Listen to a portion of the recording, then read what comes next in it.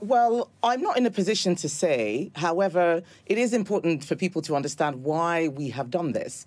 There have been very significant allegations made that people from the UN's Relief Works Agency participated or certainly had privy knowledge to the October 7th attacks. That's extremely serious.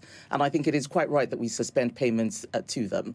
Whether the investigation is carried out by a separate arm of the UN or by other country governments, I wouldn't be in a position to state, but this is absolutely the right thing to do.